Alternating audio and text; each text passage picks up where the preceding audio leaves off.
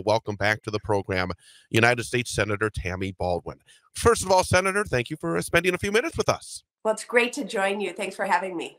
Absolutely. And I guess the reason we're talking to you today is because you continue to be busy in Washington in terms of putting up legislation to help the citizens of Wisconsin. And just yesterday, you were part of the introduction of an act titled the Shrinkflation Prevention Act. And often in Washington, when there is a new piece of legislation that is put out, the title can be a little bit off target. But in looking at some of the details of this, that title hits the bullseye, doesn't it?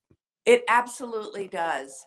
And, we have been frustrated about seeing, you know, uh, prices maintain a real high when we go to the grocery store, even though we hear all the reports that inflation is down. We're not seeing the savings when we go to the grocery store. But add on top of that, a new tactic that many of the companies are using.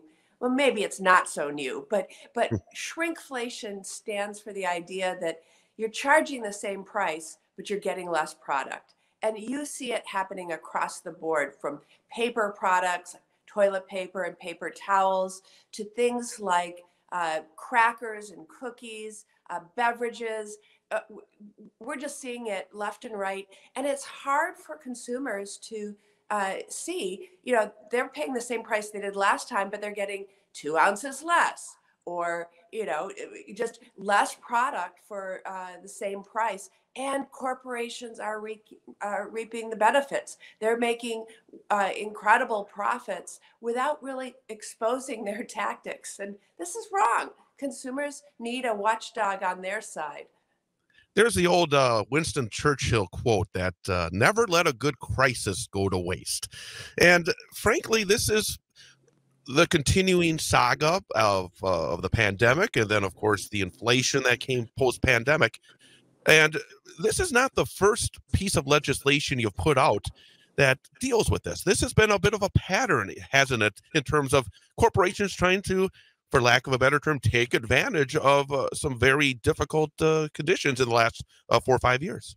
Right. I mean, we understood when we were in the grips of the pandemic, and there was large demand and constrained supplies, that prices would go up.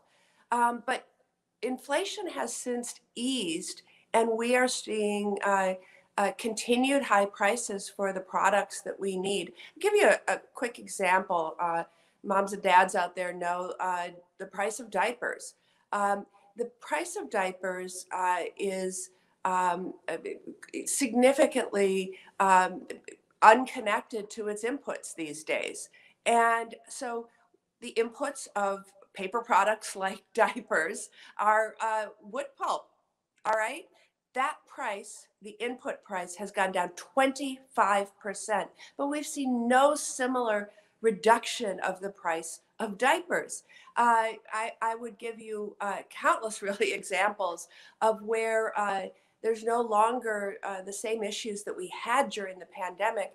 We hear all the reports that inflation is going down, down, down, and yet we'll still see the same high prices at the grocery store, the supermarket, that we did at the height of the pandemic. So diapers, dish detergent, popcorn, I mean, all these products. And so that's greedflation in my mind.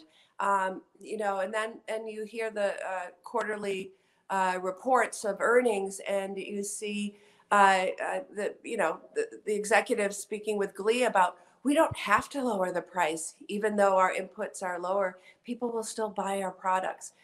People need to know what's going on. Let me play devil's advocate for just a Yeah. moment, because you talk about the folks that get out in front of those earnings reports and are very happy about it. They'll say it's supply and demand, that people are willing to pay for it. How do you respond to something like that? Well, we certainly saw the supply and demand issues play out during the pandemic. There really was a constrained supply and very high demand, and that's when you saw prices go up. But when that situation eased, it's no longer about supply and demand. It's about greed. If you then just meet and say, well, people are still buying the product, there's no reason for us to go back to our lower prices from before the constraints on the supply chain, before the constraints on supply. We just want to get as big a profit as we possibly can. Well, consumers deserve to know. And that's actually a very good point as well, because when I go shopping, I do look at the price per ounce. And that, I think a lot of folks who go and shop, you want to get the best price per ounce. Have you heard why they have thought that this is a good idea other than pure greed? Why they're shrinking, again, the amount that they say for a family size or a large size of, as you say, a bag of chips or a box of cereal? What is the, I guess, the defense in all this? Because I have a hard time finding it. Yeah, I don't think there really is one, except for the fact that they don't think we'll notice. And so we need a watchdog out there on behalf of consumers. Wheaties went from a family box of 16 ounces to 14 ounces. With some of the dish detergents, they actually haven't shrunk the size of the bottle. They just put less liquid in it. The paper products we talked about, smaller sheets, fewer sheets, but they don't think we'll notice.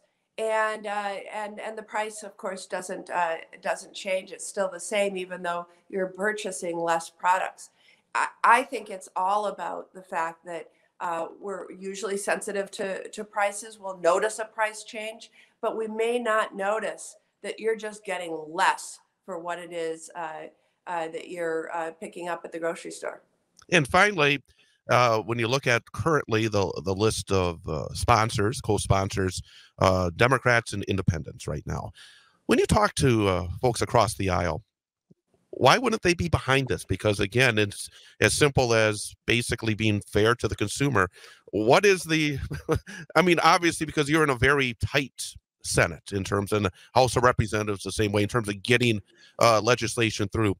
What is missing maybe from this piece of legislation that would bring maybe a little more bipartisanship, or what is the reason why Republicans haven't tied onto this piece of legislation as well? Yeah. So two things.